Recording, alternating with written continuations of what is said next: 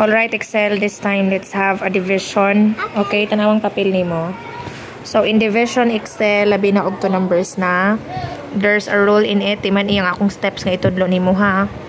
Step 1, divide sa ka. So mao na siya. Then step 2, multiply. Step 3, subtract. Step 4, bring down. So, just like for example, 75 divided by 3. Dili na 3 divided by 275, ha? Kung dili ang sulod sa box, mao na siya i-divide sa naa sa gawas. So, 75 divided by 3. Wala ka. Ma, dako naman ni nga number, ma. So, mahitabo, unahon sa ninimo ang single. So, unsay single nga una? 7. So, anak ka. 7 divided by 3. O, sige. So, pila may 7 divided by 3? 3. Let's count. Okay, let's count. 1, 2, 3, 4, 5, 6, 7. Sige, bugkusa. And let's count at 3. 1, 2. Something one last one. We can share. Right. Only this 2. So, 2 put in the top. Okay, put in the top. And then, sunod. The times. Then, 2 times 3 equals 6.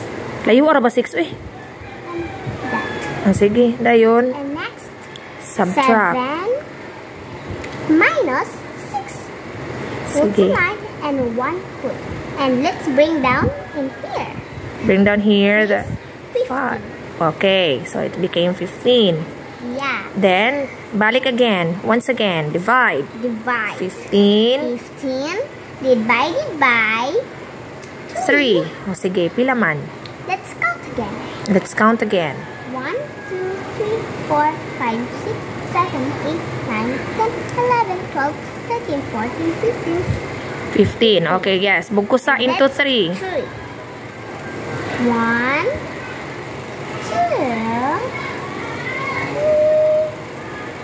4, 5. Or in short, pwede ra sa di ka mag-count-count, mula ra kagana.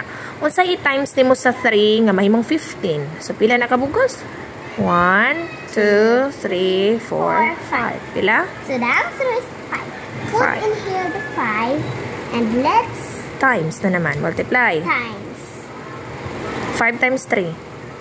5 times 3 equals 50. Sige. Put in here the 15 and let's take minus. Okay, minus. 15 minus 15 equals 0. Okay, very and good. The answer is 25. Very good.